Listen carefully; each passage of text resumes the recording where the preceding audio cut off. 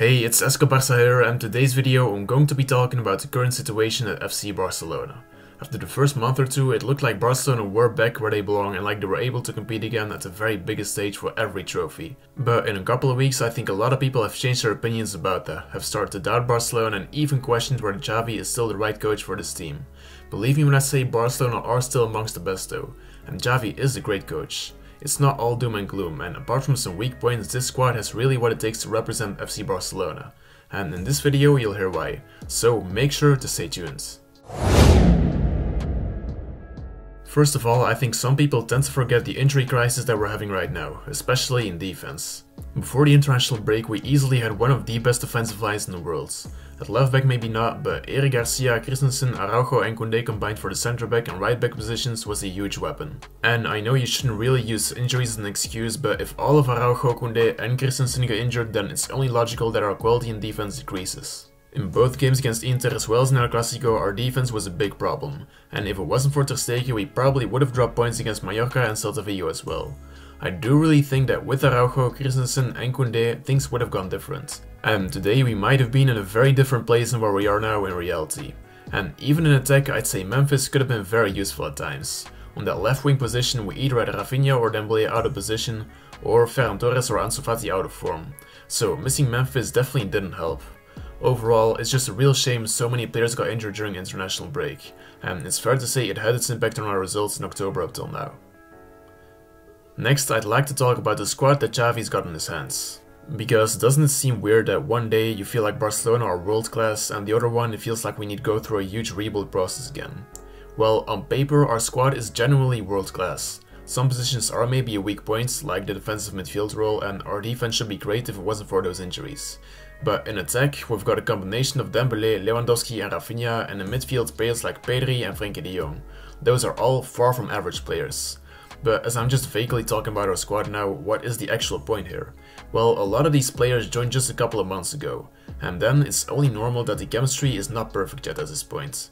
A lot of players still have to get used to each other, and that takes time. You can't expect them to play like Messi and Suarez used to just a few games into the season. And the fact that we ran into some big games at this point was far from ideal, because especially in the big games the chemistry between players matters, and we did really see that during the last couple of weeks. So I'd say give it some time, be patient, and you will see everyone linking up more and the understanding between everyone will grow. The lack of chemistry definitely was one of the reasons for the downfall that we've experienced right now, and no one is really to blame, not Xavi, not the players, it's just something that needs time. Another problem that Barcelona really did have in every real big game up till now is the mentality. We've often played quite well and showed the ability to compete again at the highest level, but at some moments you can feel that this team lacked the ability to respond to a setback. And this is not something that's Xavi's responsibility, or not completely. Just take a moment to think about the players that we have. Firstly, we've got a lot of young players. Pedri, Gavi, Balde, Eric Garcia, even Dembélé isn't that experienced with all of the injuries he's had. These players lack the experience to know what to do at the big moments sometimes. When to make a foul, when not to, and in the big moments that can make a difference.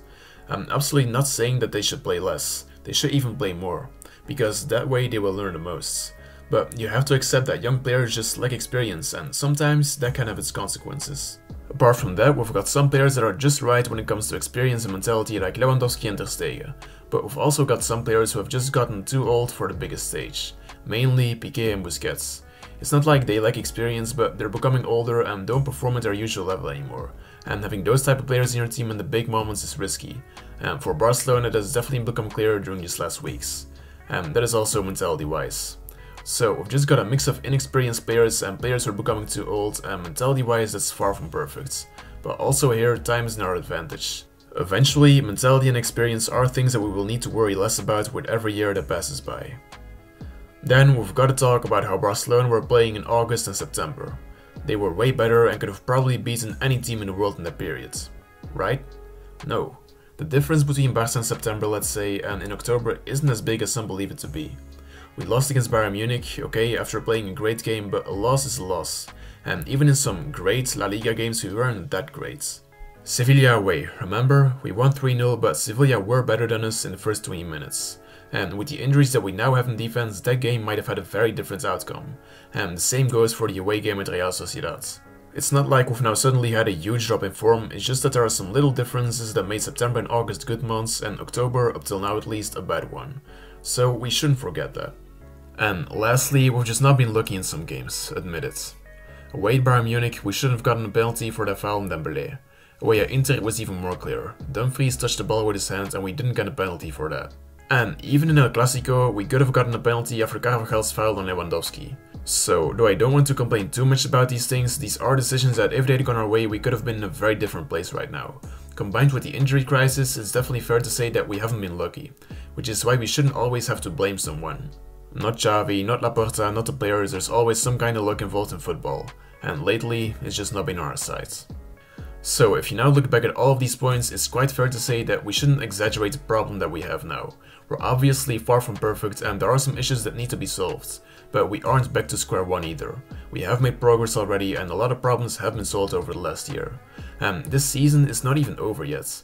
We can still win La Liga and the Copa del Rey hasn't even started. So it's not all doom and gloom, we've just had a little reality check and some bad luck. There is nothing more to it. That was it for today's video. Make sure to leave a like and subscribe if you enjoyed it and feel free to share your own opinion on Barcelona right now in the comments down below. Força Barça and have a good day.